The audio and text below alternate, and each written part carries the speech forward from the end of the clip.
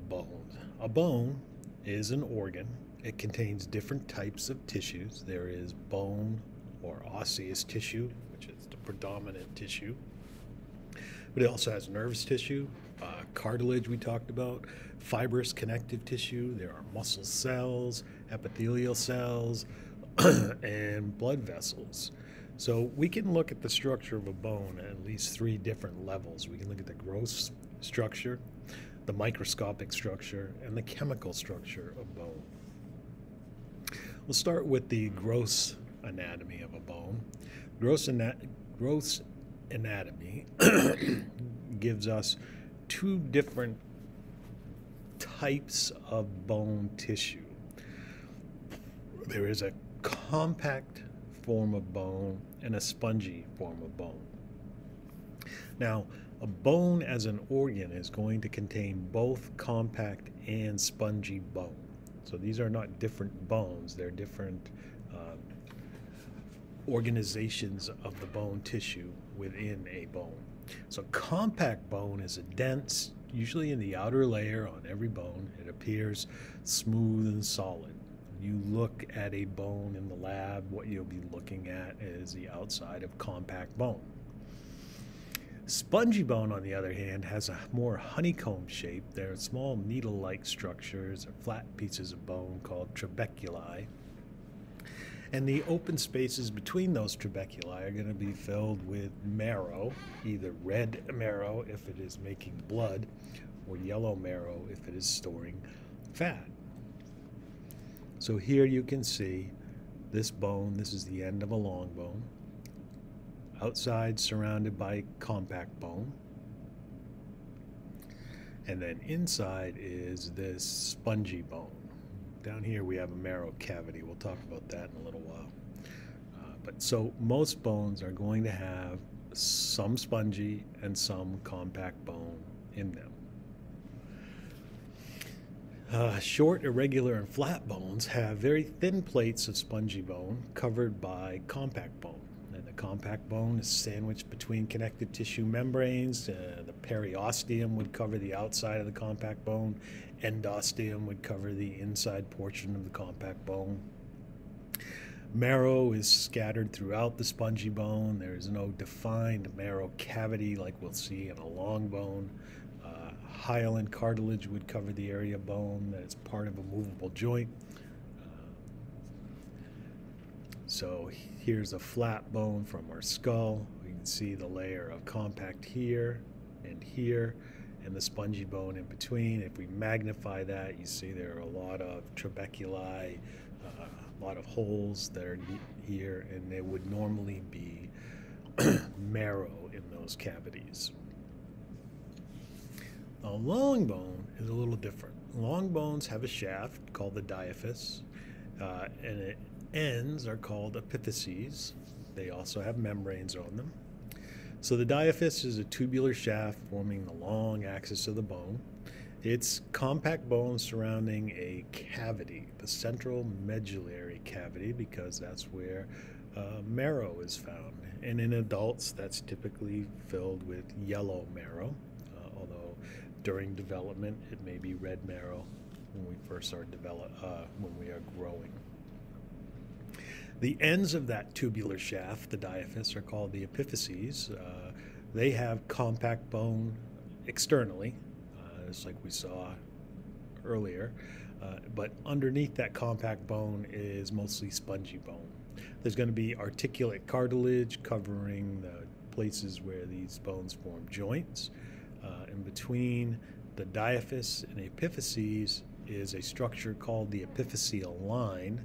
That epiphyseal line is the remnant of a structure called the epiphyseal plate, which was a cartilage structure that helped that bone grow lengthwise. So the epiphyseal plate allows for growth of the bone to get the long bones to get longer, and when that growth stops, that epiphyseal plate becomes an epiphyseal line. So here is our diaphysis, our marrow cavity, generally filled with red marrow. Our epiphyses, this would be the proximal epiphyses because it's closer to The body would have compact bone on the outside, articulate cartilage on the very outside, but spongy bone in the center, and then a line here which used to be cartilage, the epiphyseal plate, and is now epiphyseal line. There are two types of membranes, the periosteum and the endosteum, associated with long bones. Periosteum is a white double-layer membrane covering the external surface, except where there are joints. It's got a fibrous layer. The outer layer has dense, irregular connective tissue consisting of Sharpie's fibers that are going to secure that to the bone matrix. There is an osteogenic layer, which is the inner layer that is right up against the bone. It has the osteogenic stem cells, which will give rise to most of the different bone cells we'll talk about. This membrane also contains many nerve fibers and blood vessels continuing through the shaft through nutrient foramen openings, and it serves as an anchoring point for tendons and ligaments. The endosteum is the delicate connective tissue membrane covering the internal bone surface. It covers trabeculi of spongy bone, lines canals that go through compact bone. Like the periosteum, it contains osteogenic cells that can differentiate into other bone cells.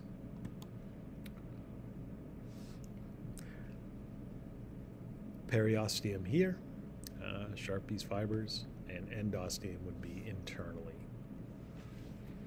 So the places where blood is being formed is known as hematopoietic tissue, also called red marrow, found in the trabecular cavities of spongy bones and the dipole of flat bones such as the sternum. In newborns, medullary cavities also have red marrow, but as we become adults, that red marrow is replaced by yellow marrow, except in the head of the femur and the humerus. Most of the hematopoiesis that goes on are in flat bones, dipole, and irregular bones such as the hip. Yellow marrow can convert to red if a person does become anemic. So bones also have numerous markings on them. Those markings are the sites of muscle, ligament, and tendon attachment on external surfaces. They are areas that are involved in joint formation or conduits for blood vessels and nerves. Three types of markings would be projections, depressions, and openings. Projection would be an outward bulge of the bone, usually due to increased stresses. Stresses being a good thing. They're pulls from muscles or modifications for joints. Depressions would be bowl or groove-like cutouts that serve as passageways for vessels and nerves, play a role in joints. And there are a number of holes or canals in bone that serve as passageways for blood vessels and nerves. I won't walk you through this image, but it is in your book, figure 6.2. So we have tuberosities, crests, trochanters, lines, tubercles, epicondyle, spine, and processes. Some of these will be important as we go through each individual bone in the next couple of chapters. We also have heads, facet, condyles, grooves, fissures, foramens. So now let's look microscopically at the bone. So we took a look at the big picture of the bone. Microscopically or histologically, there are 5 major cell types. Each one is specialized to form the same basic cell type. We have osteogenic cells, osteoblasts, osteocytes, bone lining cells, and osteoclasts. So the osteogenic cells are also referred to as the osteoprogenitor cells or bone stem cells. They are mitotically active stem cells in the periosteum and the endosteum. When they are stimulated, they're going to go down a differentiation line, get more mature, become osteoblasts or bone lining cells. As all stem cells, when a cell divides, one of those stem cells will remain a stem cell, so we don't run out of osteogenic cells, and the other cell will continue the differentiation pathway to become a blast or a bone lining cell. The blasts are bone-forming cells. They're going to secrete unmineralized bone matrix, and that unmineralized bone matrix is called osteoid. It's made up of collagen and calcium-binding proteins. Collagen is about 90% of bone protein. Osteoblasts are still actively mitotic. They still can divide. So we get a progenitor cell that differentiates into an osteoblast. The osteoblast begins secreting that matrix, those calcium binding proteins and collagen. When those osteoblasts mature, they become osteocytes, and they become anchored in the lacunae, and they don't divide anymore. But they are still working to maintain matrix and act as when stress or strain sensors are activated. So they respond to mechanical stimuli such as increased force or bone or weightlessness, if that's the case, communicating information to osteoblasts and osteoclasts, which we'll see in a few minutes, but osteoclasts destroy bone. And that will be part of a process known as bone remodeling that we'll talk about at the end of this chapter. Bone lining cells are flat cells on the bone surfaces. They probably help maintain matrix along with the osteocytes. On the external bone surface, the lining cells are called periosteal cells. On the internal surfaces, they're called endosteal cells. So that other type of osteo is the osteoclast. They come from the same hematopoietic stem cell as macrophages. They do a job similar to macrophage, but they work on bone specifically. They are involved in bone resorption, so we break down the bone. When they are active, they are located in depressions called resorption bays. Cells have a ruffled border. Ruffles help to increase surface area so that the enzymes on their surface can be used to degrade bone. It also helps to seal off the area from the surrounding matrix. So we've got osteoblast to an osteocyte. Here we are growing bone, here we are maintaining bone, and then from a different lineage, a different kind of stem cell, we get the osteoclast, which is involved in breaking down bone. These are building, this one's breaking down. Compact bone is also called lamellar bone, and the organization of that involves the osteon, canals and caniculi, and the interstitial and circumferential lamella. The osteon is also known as the Haversian system, traditionally known as the Haversian system, for the anatomist who described it. So that Haversian system, or osteon, is the structural unit of a compact bone. It's an elongated cylinder that runs parallel to the long axis of the bone. It's like a tiny weight-bearing pillar. An osteon cylinder consists of several rings of bone matrix called lamellar, and the lamellae contain collagen fibers that run in different directions in adjacent rings, which is very important for bones to be able to withstand stress and resist twisting. And there are bone salts found between those collagen fibers. So here is one osteon, made up of, in this case, we see 3 layers drawn in the central canal. Canals and caniculi. The central canal, also known as the Haversian canal, runs through the core of the osteon, contains blood vessels and nerve fibers. And then coming out from the sides are perforating canals, or Volkmann's canals. They are lined with endosteum. They occur at right angles to the central canal, and they have connections for blood vessels and nerves of the periosteum, the medullary cavity, and the central canal. Lacunae, we've talked about before. They are the small cavities that contain the mature osteocytes.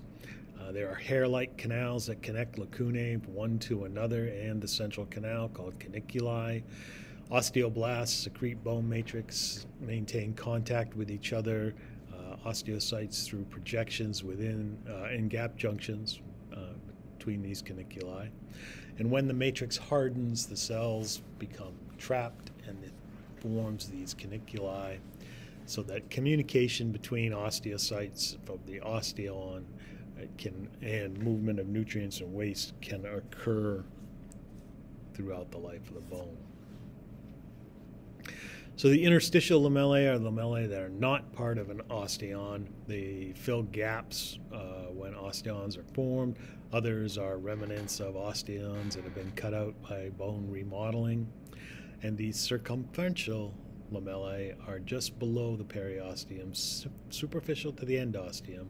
Those are the layers extending around the entire surface of the diaphyse, and they are very important for helping bones, long bones, to resist twisting.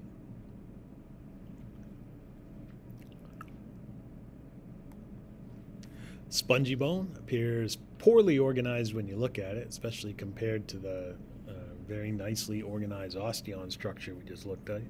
But in reality, those are organized along lines of stress that help bones to resist pushing and pulling in different directions. Tuberculi, like cables on a suspension bridge, give strength to the bone. We don't see the osteons, but the trabeculi contain irregularly arranged lamella and osteocytes interconnected by caniculi. Capillaries in the endosteum are going to supply nutrients to the spongy bone. So again, it doesn't look as neat and pretty as an osteon, but there is similar structures within that. Chemically, bone is made up of organic and inorganic parts. The organic parts we've been talking about a little bit: the osteogenic cells, the osteoblasts, osteocytes, bone lining cells, osteoclasts when they're present, and an osteoid. That osteoid makes up about a third of organic matrix, is secreted by osteoblasts. It is ground substance and collagen fibers, and the collagen fibers in particular give high tensile strength and flexibility to the bone. This organic portion of the bone is what we don't have preserved in the lab. So our preserved bones are the inorganic portion, and they are not flexible, and they do not have the great tensile strength that a fresh bone would have. The resilience is due to sacrificial bonds in or between collagen molecules that stretch and break to dissipate energy and prevent fractures. Those bonds will reform if we don't get additional trauma. The inorganic components include the hydroxyapatites, or mineral salts. This makes up about 65% of bone mass. This is mostly calcium phosphate in and around collagen fibers. This is where we get hardness of the bone and resistance to compression. And this is the part of the bone that is left in the preserved bones that we have in the lab.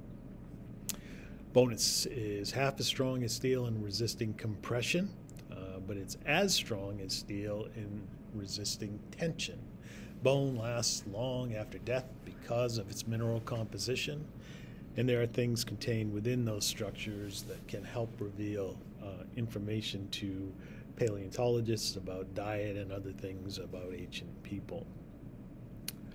All right, we're going to stop there.